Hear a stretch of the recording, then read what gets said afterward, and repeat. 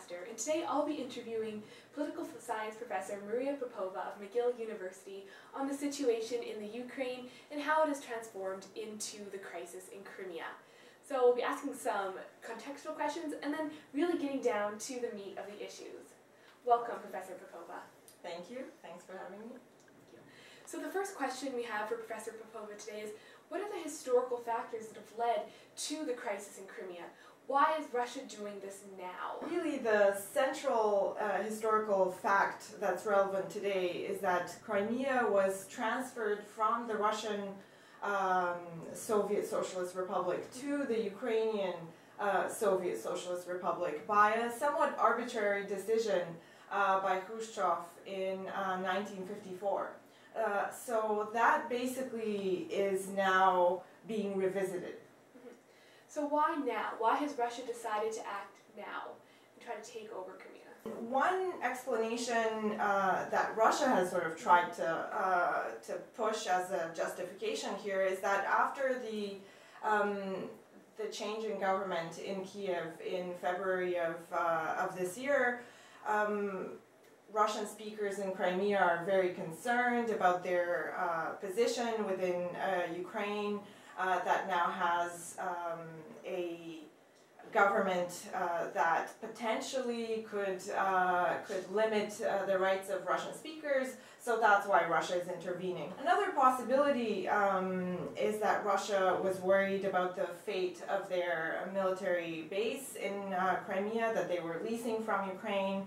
Continuing to lease it from a now hostile Ukrainian government may not have been feasible. So that's another possibility, but also there's a possibility here that there has been a change in the way in which the Russian regime under Putin sees its role in its former sphere of influence, and that we are now witnessing the beginning of a new period in Russian foreign policy where Russia is going to be a lot more assertive with all of its former satellites. So we've seen that there has been a referendum held as to whether Crimea should separate from the Ukraine and join Russia, and the results were largely in favor of joining Russia.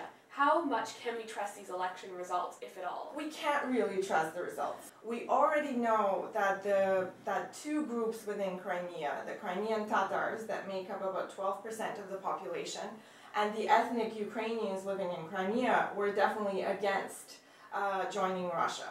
So it is sort of mathematically impossible to obtain 97% at 82% turnout when about 40% of the population is known to be against. This doesn't mean that if the referendum had been held with more preparation, with observers, so that we could obtain real results, it is still possible that a majority of Crimeans would have voted to join Russia, but that majority would have been much smaller than 97%. Okay, so you seem to be very concerned about it as well. You and 300 other scholars started a petition to call for the governments of the world to act. What motivated you to start this petition and to make it such a large effort?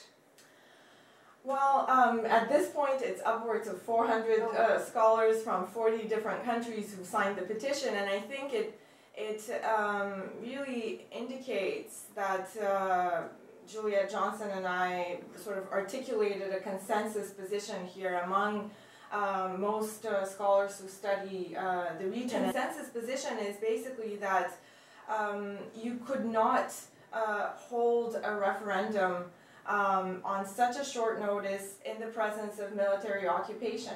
That basically it's not a good idea to set this as an international precedent. The goal of this petition was to sort of point out what academics studying the region really think about the situation and how it unfolded. Speaking of what an academic thinks about the situation in the region, this crisis has been described as Europe's most pressing issue in the 21st century. Do you agree with this? And if you do, why? I would agree with this. I mean, the century is young, so we've had only 15 years. This is definitely the the biggest crisis in Europe, for sure in the 21st century. It's important